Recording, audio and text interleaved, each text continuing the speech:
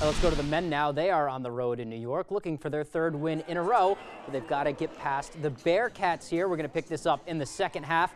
Bearcats lead by 5. Black Bears want it back. Jashante Wright McLeish brings Maine all the way back, hits a tray, and he's headed to the line for one more. The run would continue.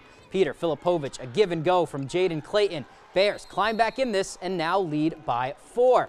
Here's BU's Armin Harid, looks to end the drought himself, fakes, turns, uses the bank for a mid-range 2. Nice post move right there. Overtime now, Talentine's with it, runs a nice pick and pop with Christian Spearbergs. You can count the 3. Black Bears would hit 2 straight and lead by 2. Tie game now, Taimu Shinery misses the mid-range, but Nahimie Benson gets the board and connects to take the lead. Maine falls to Binghamton in overtime, 76-74.